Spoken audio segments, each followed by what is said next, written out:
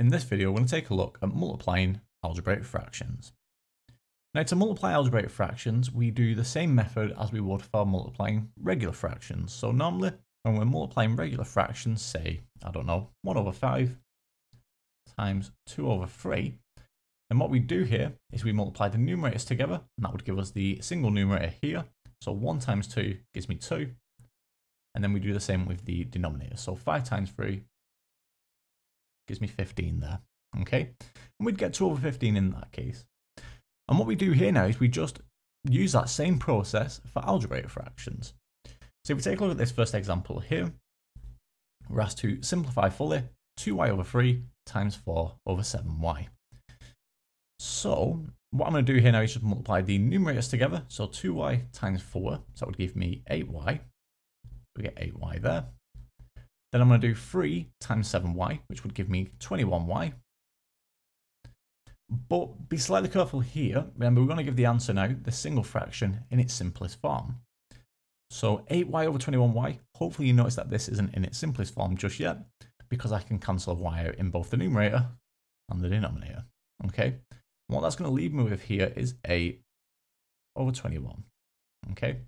So we get 8 over 21, and that is our solution there. So that's its simplest form, giving us the solution to the first question.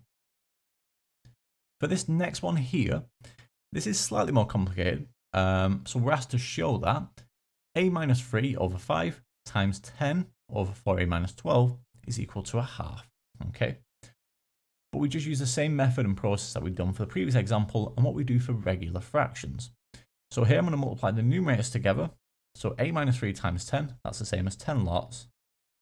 So 10 lots of a minus 3. And that will all be over 5 lots of 4a minus 12. So times in both of the denominators together. Okay, so 5 lots of 4a minus 12. Okay. So what can I do here? Well, how does this cancel to a half is, I guess, the first question here. Well, I've got a 10 in my numerator, a 5 in my denominator, so we can divide top and bottom here by by 5. So that would give me a 2 in the numerator. So that'll give me a 2 in the numerator, and this 5 here will just cancel to give me 1 in the denominator. Okay, so I'm going to get 2 lots of a minus 3 all over 4a minus 12. Okay.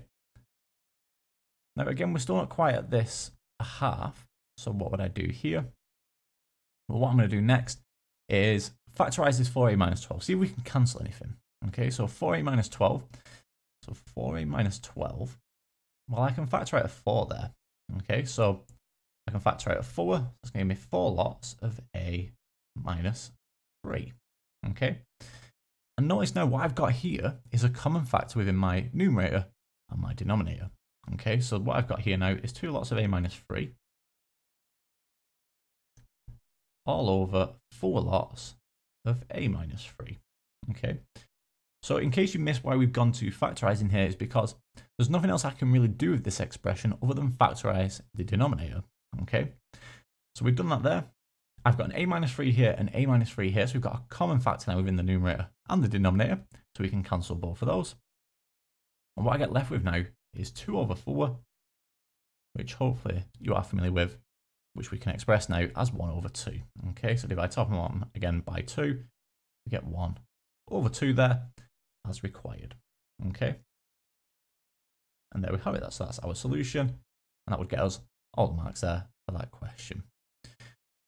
So there we have it. So that brings us to the end of this video on multiplying algebraic fractions. It was quite a short one. We're going to see some more complicated examples when we take a look at exam revision for algebraic fractions. But in the next video, we're going to take a look at dividing algebraic fractions.